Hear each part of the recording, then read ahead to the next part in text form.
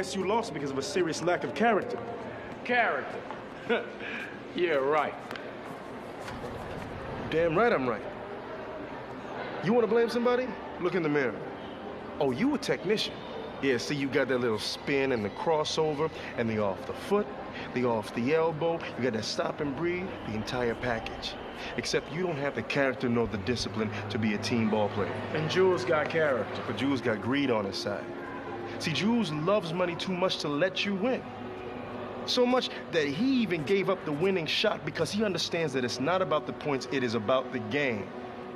Now your man Cruz here, that brother got fundamentals. See, that's the difference between street asphalt and NBA hardware. You know what? I've lost my appetite, man. Let's go back to work. Oh, you lost your appetite for the NBA? Look, I ain't interested, all right? You ain't interested. That is every black boy's dream. And I guess you are gonna be the one to give me the dream. For a small percentage, right? Yeah, you know how to talk the talk.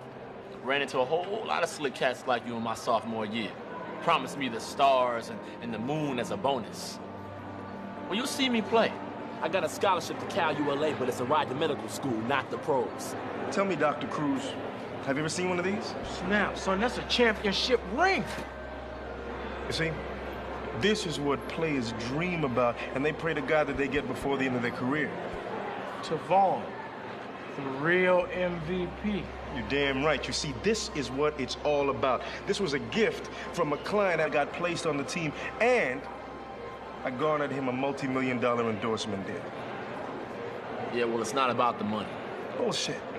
Then why would you risk your eligibility to play in that game last night? But I ain't take no money. I paid Tech, and Tech paid the team, and you were on the team.